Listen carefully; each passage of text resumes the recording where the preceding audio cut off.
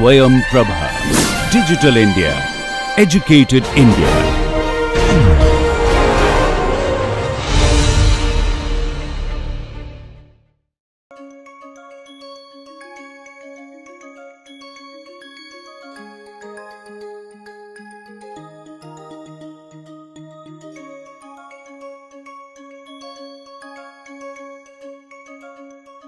We have with us a distinguished faculty, Dr. Josh Lebert. He is one of the pioneers of the field of protein microarrays, especially NAPA technology, nucleic acid programmable protein arrays. Dr. Lebert also is the key leader of biomarker discovery programs, and he also leads one of the program operated by the Early Detection Research Network, or EDRN, in US for the biomarker discoveries. So, he brings lot of his expertise, his experience of both technology development as well as how it can be applicable for the clinical problems and especially biomarker discoveries. Imagine that we are working let us say right now in Indian context. I am in Mumbai based, and we have the samples coming from Maharashtra, from different hospitals, from Tata Memorial and KEM and Hinduja, various local hospitals here. Now, our population is very restricted. We are talking about people only coming to these hospitals and trying to look at in a given context of a given disease, what kind of proteins are being changed. And let us imagine that that particular protein, a given protein looks pretty interesting, which looks very uniform in a given disease context in this population base. But if you think about, can we claim that protein as a biomarker? I think that it may not be the right claim, right. So, how to claim that you have a good biomarker? Of course, the biomarker should be generic, it should be global, and it should really work in variety of clinical settings. So, validation is really required. That is the key for making the success of any potential candidates to the right biomarker for the clinical and therapeutic interventions. Today, Dr. Josh Lebert is going to talk to you about some of the details about biomarker and validation strategies.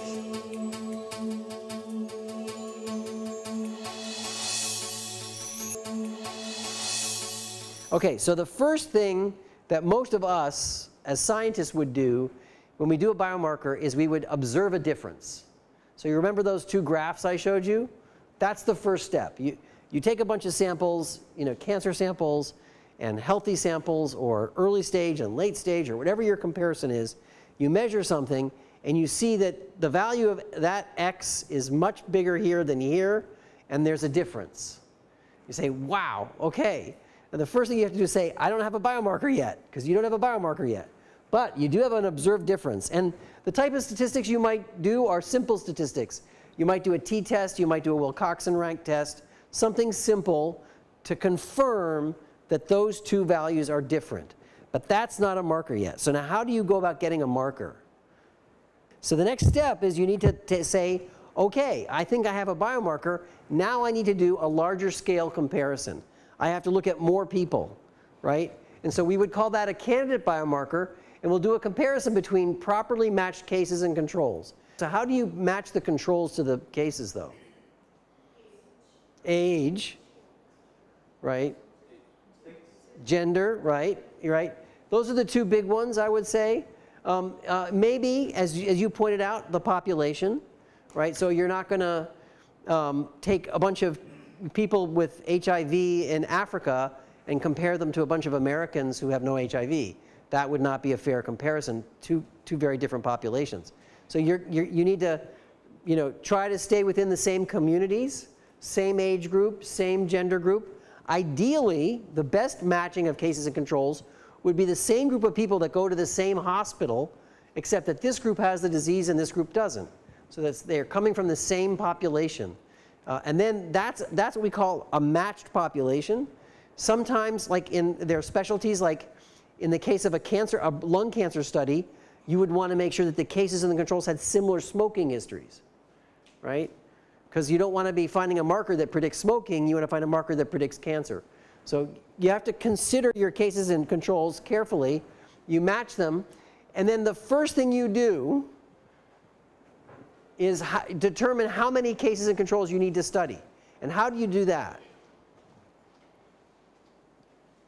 How do you figure out how many to study? Power analysis. Yeah. You need to get a statistician to help you do what's called a power analysis. And a power analysis is a statistical mathematical study that takes into account how big a difference in the value you expect to see, how prevalent the disease is in the population, how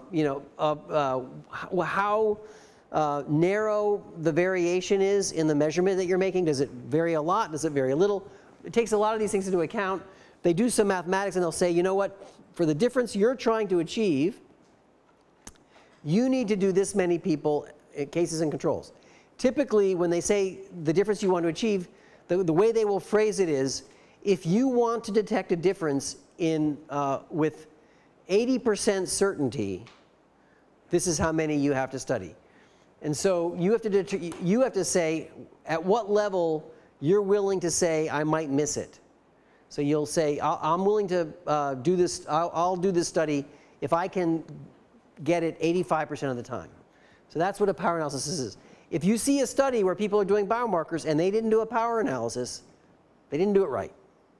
And I can tell you that 85%, 90% of what comes to my desk as an editor, they never did a power analysis, right? And so that's a real problem.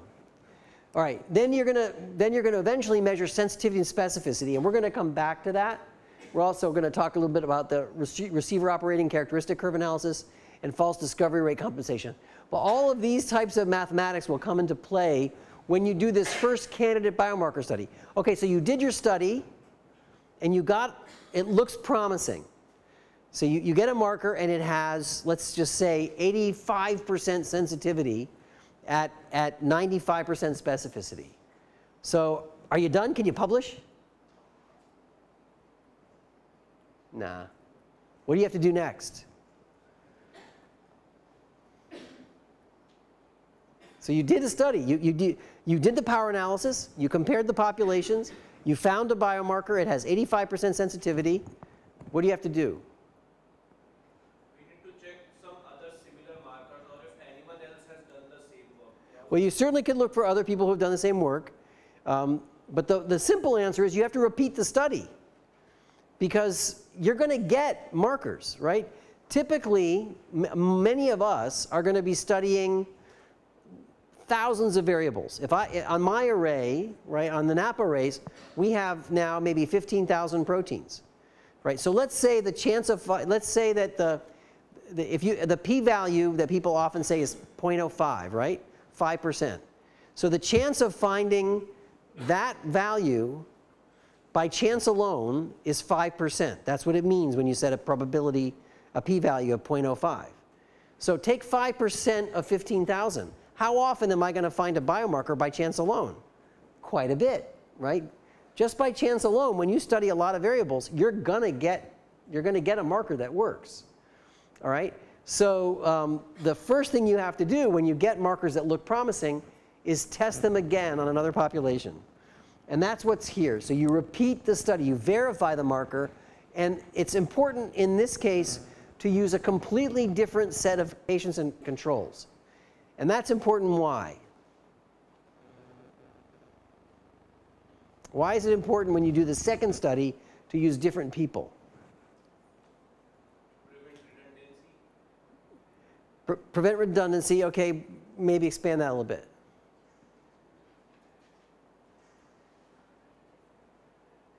So you've already shown that that marker works for that population. For whatever reason, that marker, let's assume you did the study carefully, separates cases and controls.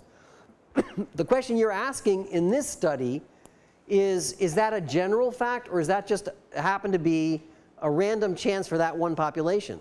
So by doing it in a different population, you are verifying that, in fact, it really is for the disease and not just by chance alone. So there's a famous story in proteomics. Some of you may remember this. But at the beginning of this century, there was a paper published in The Lancet. It was a proteomics paper. And they developed a blood test for ovarian cancer. And it was based on mass spectrometry. And they claimed that they had 100% sensitivity and 99% specificity. Astonishing numbers. Anybody who knows anything about biomarkers looked at that and said, bullshit. That's not right. There's no way that you could get 100% sensitivity. Biology is not that predictive. Well, so they got a lot of press. Whole programs were started at the NIH around it. A huge amount of excitement. It was a big deal that proteomics had solved the detection of ovarian cancer. And it all failed. It was a huge, miserable failure. And it set back proteomics by a decade because people stopped funding us because they said that we make claims that we can't support. And one of the fundamental mistakes that they made in that study was in their validation step, they used the same control group. They did use different cases, but they used the same controls. And so they didn't follow the rule that this group has to be different from that group. And consequently, for whatever reason, that control group had a defined pattern that was definable as control, and that's what allowed their biomarker to work. But it was just random chance. It had nothing to do with ovarian cancer. And so that was a huge error. So you have to be careful about that. So that, if you get to this point and your marker still holds up, now I think you're ready to publish. At this point, you can say, I've got a verified biomarker. This is worth telling the world about. And then you can send it out for review. I will tell you, as an editor for JPR, if I don't see this, I don't even review it. I send it right back to the author. If they don't do a validation study, they're out. I won't even look at it. All right, so then.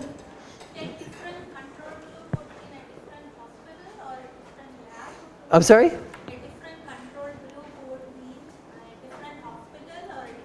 It could be, as long as they're different people. Different people. They could be from the same hospital.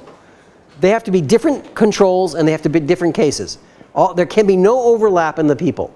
With a different disease? No, same disease, but different people. Yeah. So, for example, if let's say you have 200 people with ovarian cancer at your hospital, and you found 200 women with that are good controls, you could split them into 100 cases and 100 controls and do your first study, and take the second 100 and the second 100 and do your verification study. That'd be perfectly good design. Okay, so after you get your verification, you still have a long way to go to get a validated marker. Now you have to do what's called a validated biomarker study. These sorts of studies are typically a level past most academic labs.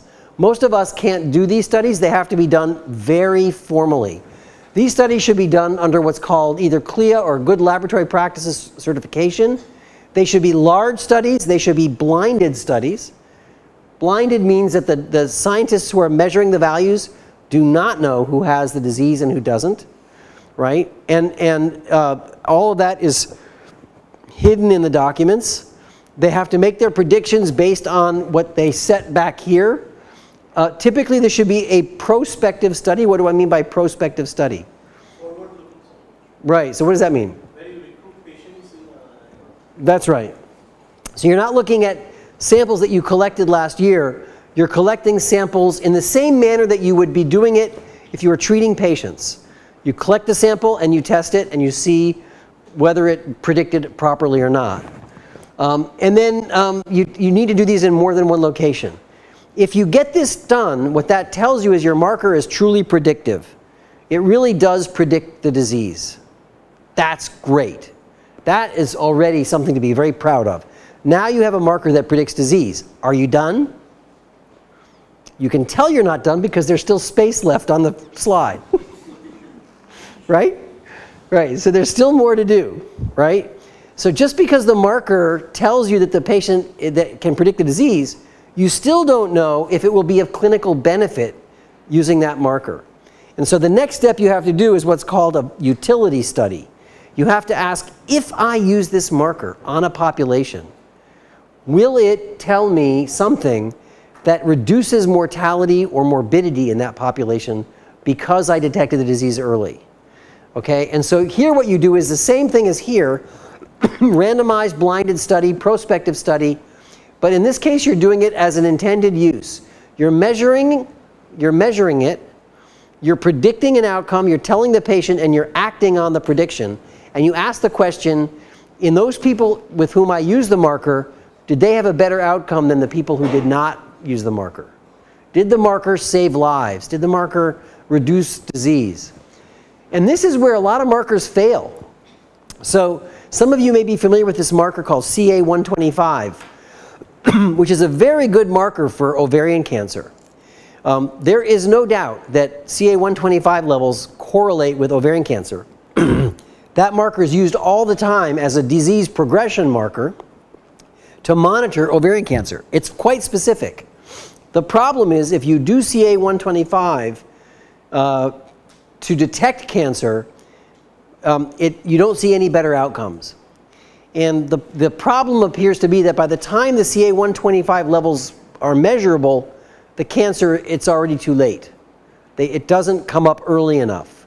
And so it's a predictive marker, so it succeeds here and it fails here. If this works here, then you get an approved marker. And now you're in good shape. I can tell you that this whole process is very long, very expensive, and has only been successfully done a handful of times. Okay, so what are the skill sets that you need to accomplish all these tasks? Right, and so that's what's shown here. And this is just to emphasize that to get a good marker, you need a multidisciplinary team. There's no way around that. So you need to have, early on, you need to do these first sort of studies, you need people with molecular and cellular biology experience. Throughout the study, but especially at the beginning, you'll need genomics and informatics. As you go further into the study, you need good statistics. You need, to develop strong, robust markers that do in the clinic, you need good analytical chemistry. Obviously, you need good clinical understanding and understanding of epidemiology. And then when to use these markers depends on looking at health policy. So at different stages of the game, you're going to need different experts. But throughout the whole process, you're going to need a lot of experts. Okay. So, yeah. Second and third stage, the power analysis basically remains the same? Yeah, well, how you do it varies a little bit. The way you do the power analysis depends on the study and what goes into it. So for example, oftentimes when you're at this phase, you might be doing protein arrays or next-gen sequencing or some kind of large-scale, omics-scale study where the number of variables is very large. And the type of power analysis you have to do with large variable numbers is different than if you're doing a power analysis for just one marker that you have as a predictor. In this case, you may have to do modeling statistics to get a good predictor. You might have a simple formula you could use over here. But the idea is the same. It's just the execution is different. Okay, so where does this go wrong? So this can go wrong in a lot of places, and it does all the time. So the first mistake is you discover some kind of a difference, but without defining a clinical need. If you haven't defined the clinical need, your difference may be meaningless or may be useless. People often do inappropriate statistics on these candidate biomarkers. They'll look for p-values instead of doing proper biomarker statistics. People don't do, they do what's called an underpowered study. What's an underpowered study?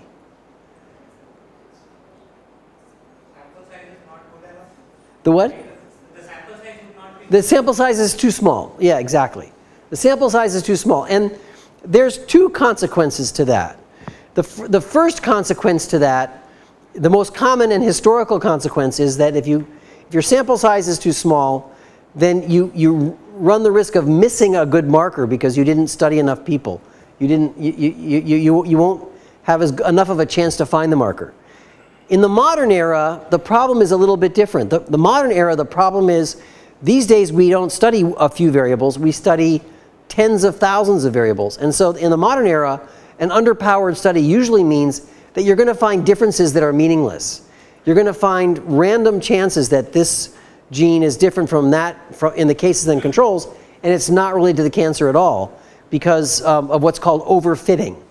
Overfitting is statistically finding something that isn't really real. And it's a huge problem in our field. I can pretty much guarantee you, if you see a paper published, and typically they're published in the best journals, Science, Cell, Nature, you'll see a paper published next week or a month from now on a marker that has 100% sensitivity and 99% specificity. And if you look carefully, they probably overfit, because no markers are ever that good. Okay, so failure to account for overfitting, I just said it. You heard it here first. Using inappropriate samples, poorly selected controls, so people don't carefully match the controls. So for example, I've seen studies where people used a bunch of cases from one location, and then they ordered their controls from a company. And then they compared the two and said, I found a marker. I can tell the difference. Well, they can tell the difference between samples that came from the company and samples that came from this hospital. They didn't necessarily find the disease. In fact, if you know Paul Tempst, he's a proteomics researcher at Sloan Kettering. Paul did a study where he was looking at prostate cancer. He was trying to replicate the kind of approach in that ovarian cancer study I mentioned earlier that totally failed. But he was trying to do it right. And what he found was, he was looking at prostate cancer, and he found a marker that was remarkably good at predicting prostate cancer. But, you know, credits to Paul Tempst, because he looked a little harder. And what he realized was that the prostate cancer samples were all drawn in blood samples from men who were about to get biopsies. They were all in the hospital, and they were going to get biopsies. And the samples that came from the controls all came from the outpatient clinic. And it turned out that the two locations used a different manufacturer of the blood tubes. So the blood tube type was a little bit different. And when he did all the analysis, what it turned out was he had found a really good biomarker for blood tube type. It had nothing to do with the disease at all. It had to do with the types of the tubes that it came with. So you have to be very careful. And then people often fail to develop a good, robust, and reproducible assay. If you're going to do the kind of late stage validation here, you need to have a good assay for that. Many people forget to do this study here, or they don't do this study here. And so that sort of summarizes some of the major problems that you can encounter. Okay, so lots of challenges. Finding a good clinically useful biomarker is very rare. These days in the US, on average, maybe 1 to 2 biomarkers a year will succeed in making it through the FDA. So this is very, very challenging. And that's combining all the work of academia and industry. So all combined, that's all we get. I would argue that the biggest challenges are the biology itself. It's very hard to find a molecule that specifically can predict the outcome of a patient. So you have to look extremely hard to find it. But journals don't publish negative results, and so oftentimes people don't realize when markers are bad, and so they end up only publishing bad biomarkers. No one likes to do validation. In fact, in NIH in the US, it's very hard to get funded to do a validation study. So let's say you do a good biomarker, you have all the best intentions, you do the observed difference, you do the initial study, and then you do the verification study, and you say, okay, now I want to validate this marker. The response you'll get on your grant application almost always is, well, you've already studied this marker. Why do you want to study it again? And you're saying, because I want to validate it. And they're like, no, you already studied it. You're done. It's like, no, I'm not done. So that's exactly one of the problems that we face all the time. All right, so let me move on then. So nonetheless, the public really expects to see these results. And that's partly because there's thousands of papers that report good biomarkers. And there's usually only one good one per year. And so everybody thinks that it's easy, but in fact, it's really hard. So that's kind of a take-home message.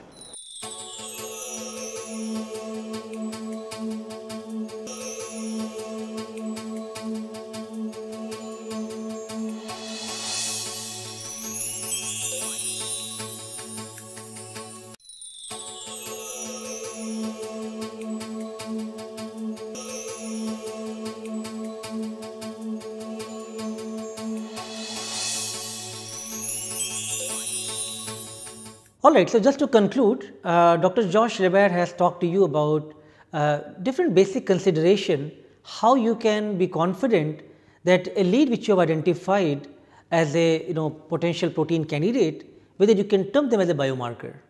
What type of test you should do both from the statistics point of view as well as the right clinical assays in the clinics, in the labs, which can ensure that the candidate which you are identified, that is actually a potential biomarker. So, these basics are very important for you, even if you are a student or you are a researcher who are planning to be involved in the biomarker based programs. I think your strategies, thinking about the power calculation, the statistics, looking at the sensitivity and the specificity of the biomarkers, as well as your plan to do validation of the candidates becomes very crucial. I hope these basics are really giving you new insights about how to now utilize this understanding, this knowledge for the actual clinical applications. Thank you very much.